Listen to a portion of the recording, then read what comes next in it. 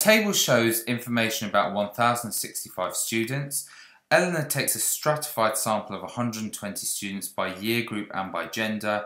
Work out the number of Year 8 female students in her sample. Okay, so let's just work out the sampling fractions. So what we're going to do is we've got 1,065 students and we want to end up getting a survey of 120. So what we're going to do is 1,065, if we divide that by 120, so let's get our calculator out there.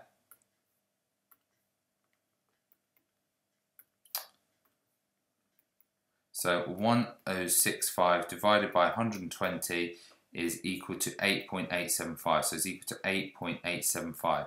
So that means if we divide each of these by 8.875, it will tell me how many I need to have in my sample. So what we're going to do is we're going to focus on Year 8 female students in the sample. So Year 8 females. So if we do 134 divided by 8.875, what do we get? Well, 134 divided by that answer is equal to 15.09. So 15.09, and we're going to round that to the nearest whole number. So we're going to round that to 15 students. And in particular, 15 female students in Year 9.